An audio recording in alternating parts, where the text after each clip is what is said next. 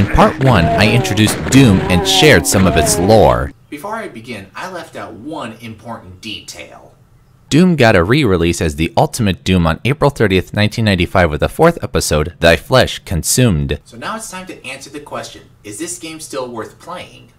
The answer is yes, Doom is still worth playing to this day. The game is fast-paced and offers plenty of challenge. There isn't a steep learning curve, but keep one thing in mind. While modern shooters use mouse and keyboard, older shooters like this use arrows, control, alt, and space for using stuff. What I'm getting at is you use the arrow keys to move, control to shoot, alt to strafe, and space to use. With all that said, how does the rest of the game stack up?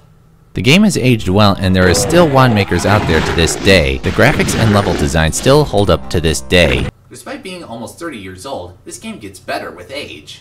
The game really shines in the audio department, be it the stage song or the ambience of enemies. Doom's sound is easy on the ears. When you play episode 1 and you hear this,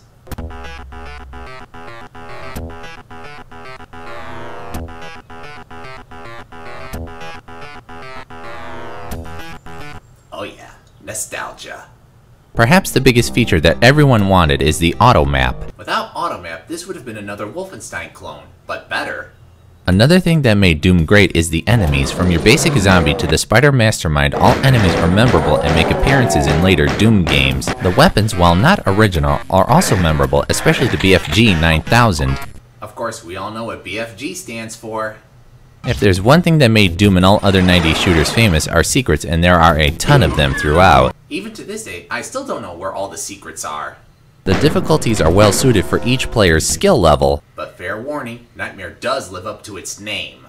For what it's worth, Doom will remain as one of history's greatest games. Doom gets 5 BFGs out of 5.